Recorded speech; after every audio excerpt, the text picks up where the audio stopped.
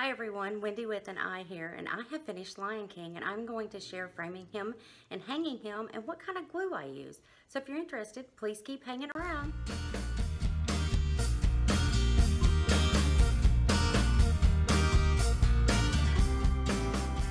Here's Lion King in a beautiful gold frame. I think it turned out wonderful. Lion King is being propped up for you today by my puzzle collection. Okay, Lion King is 18 inches by 14 inches and isn't as big as the 750 piece ones. So I was unable to find just a regular poster frame for this puzzle because of its size, but I was able to find one by Art to Frames, not plugging them, not sponsored, on Amazon that was 18 inches by 14 inches. They're made in the USA, and it just came in and it's beautiful, and it was packaged so well.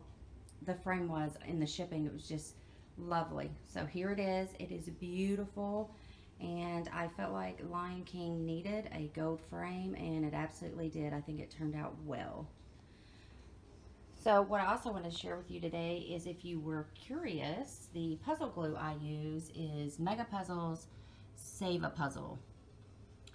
Nothing spectacular, nothing expensive. That is what I use to glue my puzzles with, and I have the little scraper that spreads it around.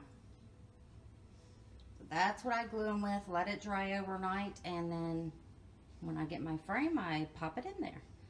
So I'm going to hang it on the wall, and then we'll take a look. Okay, so I decided, since my loft has this little nook area, and these puzzles are smaller than the Disney 750 piece ones and 1,000 piece ones that I'm doing, that I would hang them in this little nook here, and it worked out perfectly. Lion King is the first to be completed, and he hangs at the top in my little nook area. With the next puzzle I get done, the Thomas Kincaid calendar will have to be relocated, so I gotta find a new spot for that. But I think Lion King turned out beautiful, and Lion King earns its spot at the top of the nook.